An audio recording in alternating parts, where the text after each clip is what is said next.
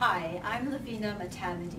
I'm a line dance instructor and choreographer in Toronto, Ontario, Canada.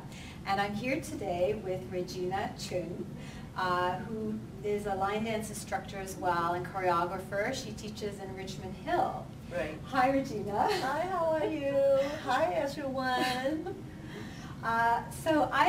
Regina, I've been doing interviews with choreographers abroad, overseas, but also I'd like to start showing the faces of our instructors here in Ontario. So I'm sure everyone would love to know a little bit more about your background, how you got into line dancing.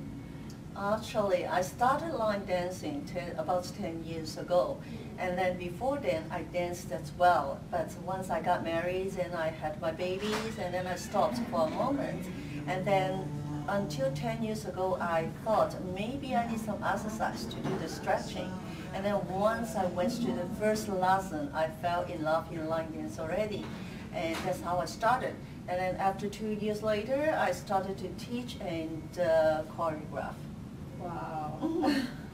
So you've been line dancing and choreographing pretty early on. Yeah. So it seems like you're really passionate about music and dance. Yeah, and other than line dancing, I'm also a ballroom dancer, and I compete in ballroom Latin. Oh, yeah.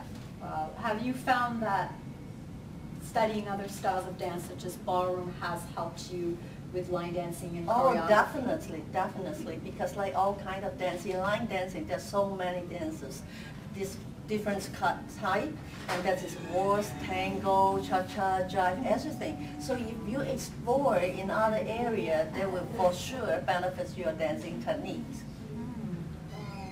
And you were telling me that now you have another new interest, which is line dance shoes.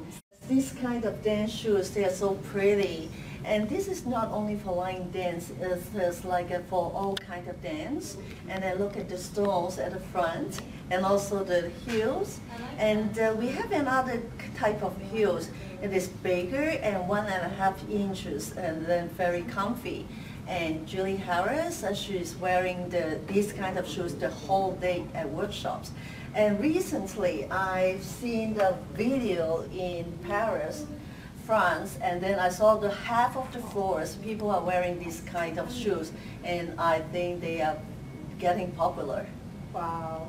Well, you know, for the evening when we have the dance parties, if you're wearing a dress, for example, you want to have something that's prettier, a nice, pretty shoe. In the daytime, we like to wear sometimes the boots, but then at night, you might want to wear something a little more glamorous, and this definitely is glamorous. Yeah, and also we have more than 25 colors. So if you are interested, you can contact me via Facebook, my website, or email. Yes, we'll post some links of how to contact you. Yes. I think that line dance is just beautiful, and it's great to see the community of line dancers in Ontario expand, and just we love sharing our passion for line dancing. Yes. Thank you so much, Regina. Oh, you're welcome. Thanks for having me.